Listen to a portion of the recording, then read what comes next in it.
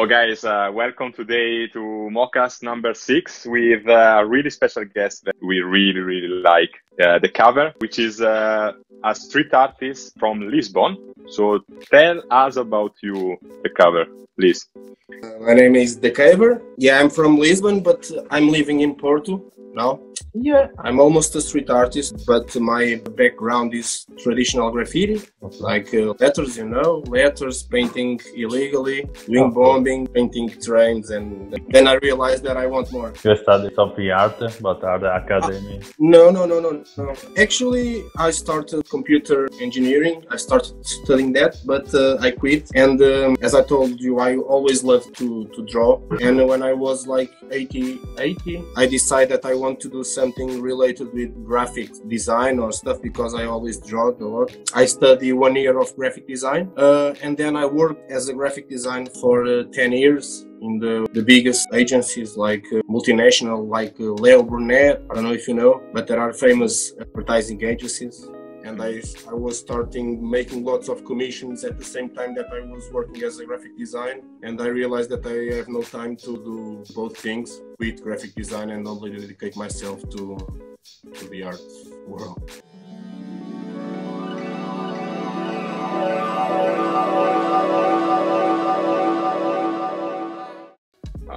We would like to know about what's your inspiration, where is it coming from, everything. If you have any artist you get inspired from, or if it's just, how does the process work for you? Brother, that is a big question. I don't know how to do because I'm always studying from where the inspiration comes. I don't know. When I was younger, I thought that if I go to a beautiful landscape or something beautiful, if I listen to good music, I thought I will be inspired. And I was. At a certain point, I was inspired from that. I realized that it's not like that all the times. And sometimes I'm in the top of a mountain seeing like beautiful view and I'm thinking like, will I be inspired in the next hours? And sometimes I'm not inspired. So I'm trying to understand where the inspiration came from. I really want to know because sometimes I really need it. Yeah, like when you are in the flow, usually, like you are inspired, you are in the flow. You make a lot of work in one day, you do the job for 1 month, and then for 1 week you're stuck, you're stopped. Like you're like a white wall, you're like looking at the wall and you're like, where is my inspiration? Yeah, it could be like in the next day. Like I go to the bed, completely inspired with full of ideas on my mind, and in the next morning I'm empty. So I can. That's true. Or in the next morning I don't believe in the ideas that I had in the last night. So it's crazy. I don't know. That's true. When you do something of your artwork, you do like a sketch or is a freestyle or something like that? Yeah, it depends a lot. When I'm on the street, sometimes I freestyle because I still do some illegal paintings. Yeah, and I used to freestyle a lot, but nowadays I also do lots of sketching. If it's a work to some client or something, I need to do sketch because they need to approve it first. And on the big pieces that I do for myself, not for clients, I go to the place and take a photo of the wall. And if it's a big wall, I do a sketch. I bring the photo, put the photo on my iPad and draw over the wall. I do like a simulation first. Okay. Do you have some writer or artist favorite? Yes, a lot. A lot. I really like Italian style graffiti, but my favorite graffiti style is German. But in Italian, I got some friends. I'm very inspired by a Milano writer that is Nemco. He's living in Canada now. He's a very good artist. I'm inspired by graffiti writers who turned artists with the time and keep doing graffiti. I really like that. Okay. But yeah, in Portugal, I'm inspired by Leon. That it's a very old friend of mine. That it's a very good graffiti writer. He had the same background as me, like painting trains, escape from police and that stuff. And now he's turning a very good artist, not only by his style, but for the way that he managed his career. And where is we can say, where is the craziest place where you did a graffito? Subway was... All right. Painting a subway was the most crazy mission ever. Because feeling the heat, you feel in the tunnels, the adrenaline, the rush, Everything in painting in high places, very high places. So like the one up? Like the one up, respect. Oh, the one up, yeah. No, I saw a graffiti one up in Semarang, which is North Java Island, which is like very remote place in the world in Indonesia. And I was like... Yeah, they are everywhere. Yeah, it's like a very small village. Yeah, I was like super impressed about this. I'm not certain about it, but I think that they are like 40 guys or 50 guys. Yeah, okay. And they go on vacation, like 3 or 4, spread all over and doing videos everywhere they go and just paint. They're crazy. And you know, they are well known for their big pieces and illegal stuff and vandalism stuff, but they are also getting galleries. Yeah, they are at the Miami Art Basel last year. Yeah. Art pieces and performances and stuff like that. Yeah. How do you explain this gallery and vandal make together? It's strange. Why not put the police call? I don't know. It's new times, new things.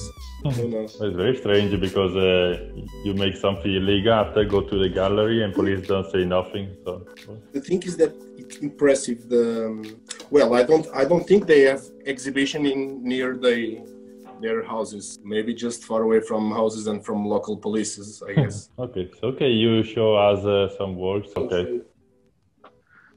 Some experience like plasticine paintings. Oh. This is a new thing I'm trying. Cool. Yeah.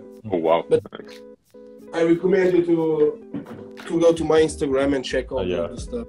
Yeah, also, here I was working on a small sculpture this evening.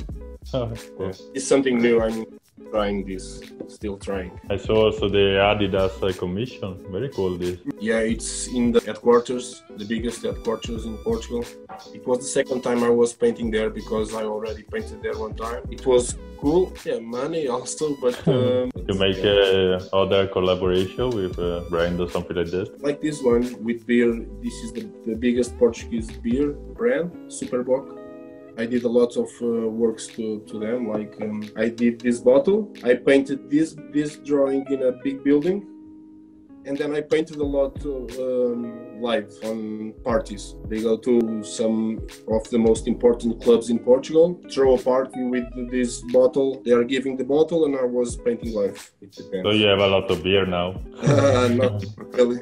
Not really. How is so I've never been approached so far from a big brand like Adidas. How was your first feeling and how did you work with them? Was it something an easy process? Because it's a big company, so they have a lot of people working in. So I guess the process might be a bit smooth, or it was very, very hard. As I told you, I was a graphic designer and I worked in advertising agencies and did a lot of campaigns for a long time. So I think it's not hard for me to do a proposal to the clients where they will accept it on the first or second time. With my graphic design experience, I have the power to make better images for clients. So it was not hard they approve the final sketch. Guys, in this Adidas case, it was very easy. So you work alone or you have a crew? I work alone and have lots of crews, actually. Okay. 3 in Porto and 1 here in Porto. Oh, cool. You told me you also like very lot punk rock music. So I think you have a band? No. When I was young, a band, but not nowadays. Nowadays I play alone. I connect my guitar to the iPad and do some solo one-man army. Okay, cool. I do some fast tracks. How is the punk rock scene in Portugal? Almost dead. Never dead. Punk's never dead, but very slow because, hip hop just swallow all the music movements. Yeah, and it's the same here in Portugal. Everyone is listening to hip hop. Okay, like here. The skaters are used to listen to punk rock, but nowadays they listen to hip hop. Everyone listens to hip hop. So not so much punk, unfortunately. It's bad. Yeah. Not only here, I think in all the world. I'm just really waiting for a comeback. When I was younger, at the high school, I had 3 bands. I made punk rock, punk hardcore, like a Napalm Death. Startrot, something like that, It's violent. A bit, yeah. screaming voices. Yeah. But I'm a drummer. I don't scream. I play drummer. I also like on that, but I used to listen to more skate punk, like NoFX, Bad Religion, and Pennywise. Yeah, cool. But I also like more aggressive music. Even death metal and brutal metal, I like it. Oh, cool. Pennywise, I make photo for us. I come in Brescia. Really?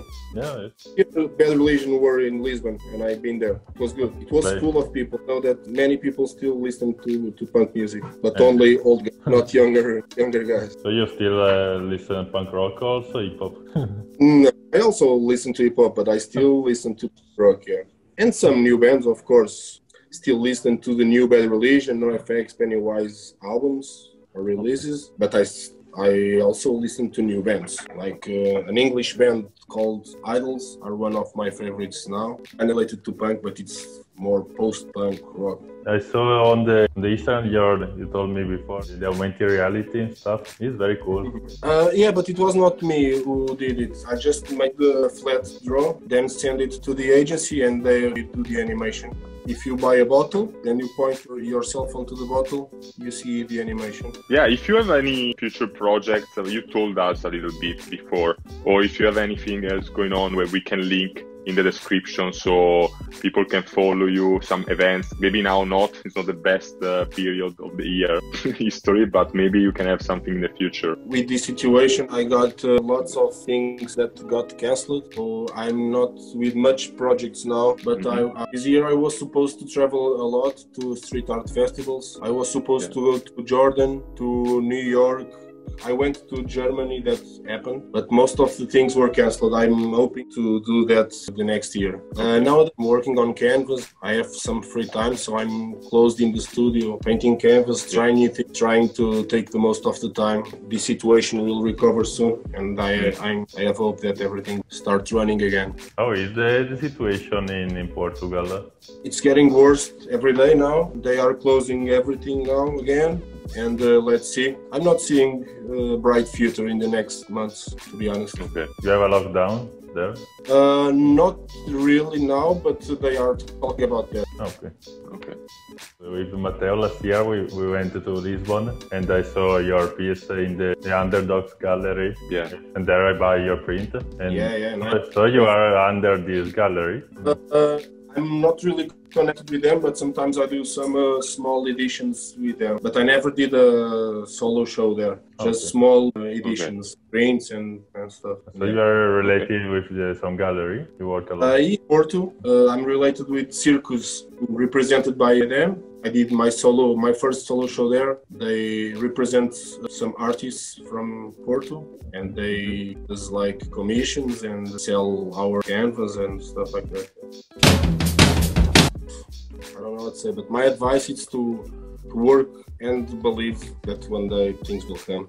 When did you realize, if you realized, because this is something like pretty much ask myself, when did you realize like you reached your style and you wanted to keep going with that style without too many changes? Is there a moment like you say, oh, I really like what I'm doing, which is difficult for an artist say so, because usually you're like, is there a moment you say, fuck, I love what I'm doing right now. I want to keep going like this. This is a process I've been doing this for many years. Yeah. So if you look at my style like 10 years ago, it's similar, but like more complex. With the year, I try to simplify the style more and more. Yeah, nowadays I think that I reach a point that I have my own style.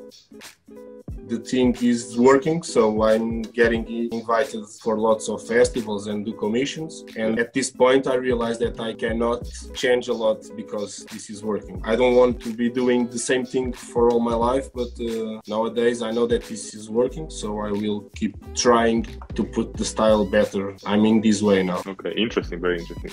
Cool. So thank you for being a part of Mokast. So if you want to follow you can follow your Instagram. Also the Circus Gallery you told us. Yeah. Follow Mokast here on Instagram, YouTube. And this is Mokast number 6. Thank you so much. Thank you. Cheers. Thank you, Dikeba. Thank you. Thank you. Thank you. Bye, guys. Cheers. Cheers. Yes.